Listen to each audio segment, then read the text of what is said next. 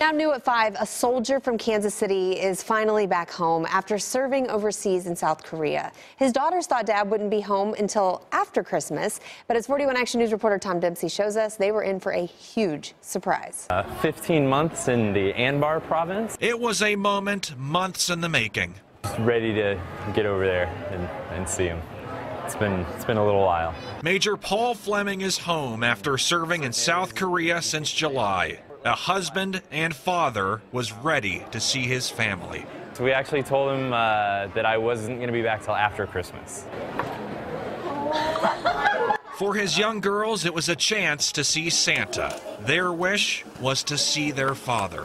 I can't help it. Their wish came true this morning. Dad was finally home. A moment they will never forget. You have to go back to South Korea. Not for a while. Yay! Yeah. Oh. A family was back together. Our mom said that he wouldn't be here for Christmas. So what did you think? Oh my gosh. A homecoming for a true champion. So that's the trophy that the Royals got for winning the World Series. Oh my.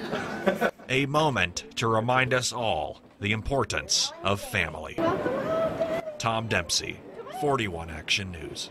The stories just never get old, do they? Major Fleming is home for the next 3 weeks, and his oldest daughter says she plans to take Dad to see Star Wars, and she also wants to see the new Hunger Games movie.